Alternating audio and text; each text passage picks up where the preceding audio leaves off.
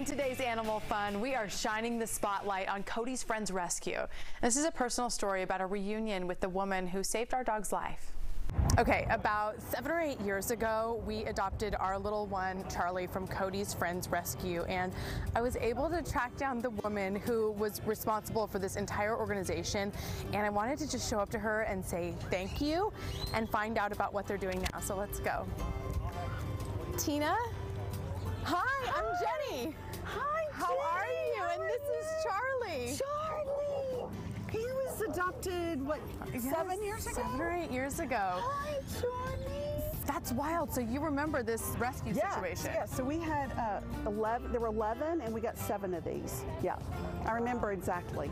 Wow. Thank you for adopting him. Well, oh my gosh, well, he's just brought so much joy, and I just thought, let's find out what's going on with Cody's Friends. Yeah. I know that it's expensive to run something like this.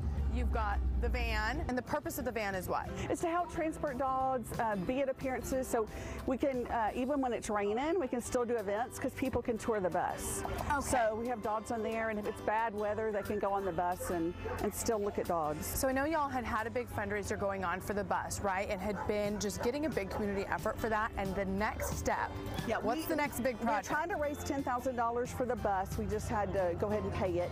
But now we're trying to turn Poochville, my boarding daycare grooming place, into Cody's Rescue so I can save more dogs. For people who aren't familiar, why is it so necessary to have another rescue? Explain why that's needed for people who aren't in the rescue. Well, what's happened after COVID, everybody went out and got a dog, or during COVID, everybody went out and got a dog. And so now the market is saturated, and these owners, new owners, during COVID are now returning their dogs, and they're going back to shelters. Shelters are begging us to take dogs, and we don't have enough fosters, and so dogs are being killed more than ever now.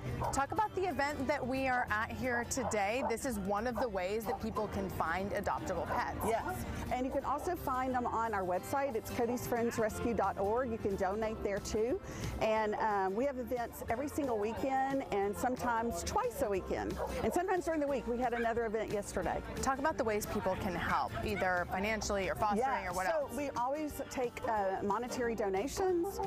We take, we take fosters desperately needed. All you have to do is foster, give the dog a loving home, and we pay for anything the dog needs, medical, crates, food, we pay for everything.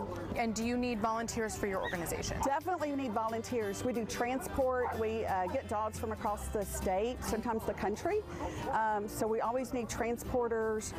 They can volunteer at our event here. We have them every weekend, and foster. Okay, well, Tina, thank you. I love any day I can bring sweet Charlie to work, and I just... Oh, that's awesome. I thought this was the perfect opportunity.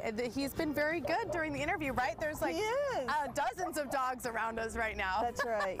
And he's just totally chilling. He just wants to go visit them. Well done, Charlie. Go visit them. Oh my gosh. Oh, and here comes another friend. Here comes another friend coming to say hi. Oh my God, is he precious? He's precious. What do you think, Charlie?